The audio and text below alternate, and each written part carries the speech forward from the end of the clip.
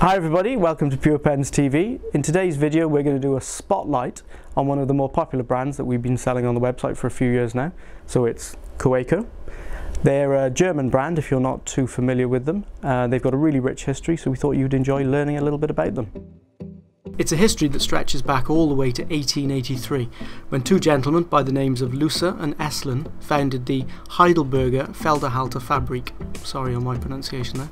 And this translates pretty much into dip pen factory. It wasn't long before the factory was bought by Heinrich Koch and Rudolf Weber, who produced products bearing the names Perkio, Omega and Kaweco. They also began importing fountain pens and gold nibs from Morton in New York. The first Kaweco safety pen hit shop floors in 1908 and the Kaweco Sport then in 1911. It was around this time they became well known for their gold spring manufactured nibs, which offered a distinctive writing experience. Over the mid-20th century, barring the wartime years, they continued to streamline their range and launched a hooded nib model in 1960. Their famous hallmark first appeared on the scene in around 1930. It divides the Kaweco name into three: KA, WE and CO. This led many people to assume that it represented the surnames behind the brand, but we've checked with them and actually it relates to the first name and surname of one of the owners at the time.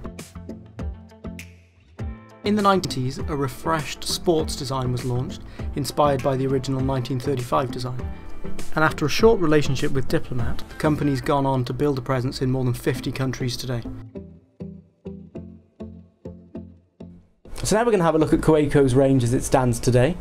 You may recognise quite a few of the models by their distinctive octagonal barrel or cap design. Not every model has that, so we'll go through them one by one so you can see. It's quite a cool and useful feature as well actually, because it prevents the pens from rolling off the desk.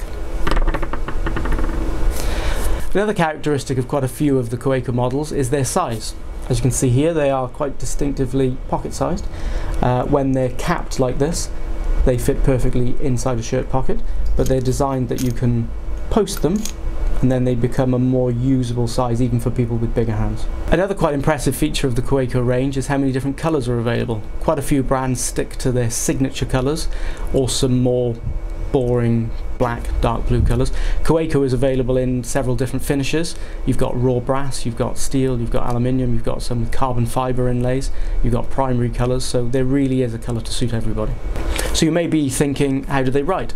Well, regardless of whether you buy one of the entry-level Perkio models or one of the more expensive AC Sports, they all provide the same sort of writing experience. The nibs don't have too much flex, but they're smooth and have a good ink flow. Quite often, as you may find with several different European brands of pens, the nibs tend to be a little bit broader and wetter than their Asian counterparts. So when looking at a Kaweco, you may want to consider this. So the entry-level Kaweco is the Perkio. Here is one.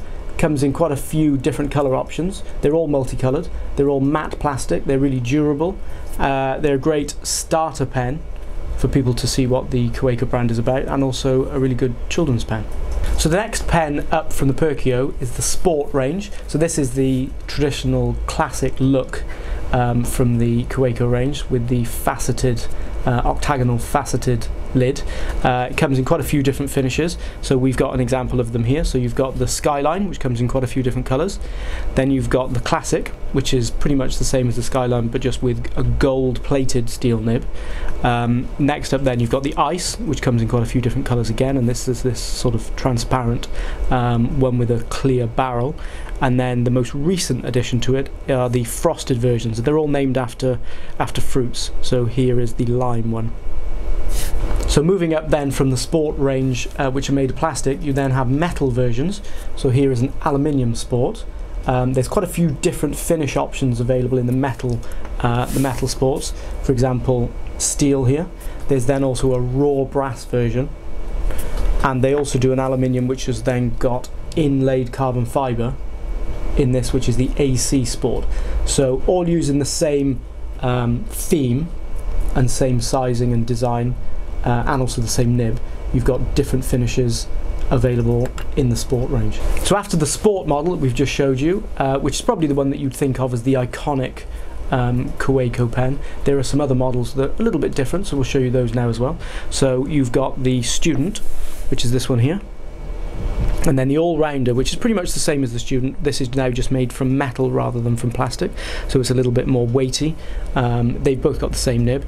And then snuck in the middle here, then you've got the Lilliput, which is a miniature pocket pen made of brass, and again has the same nib.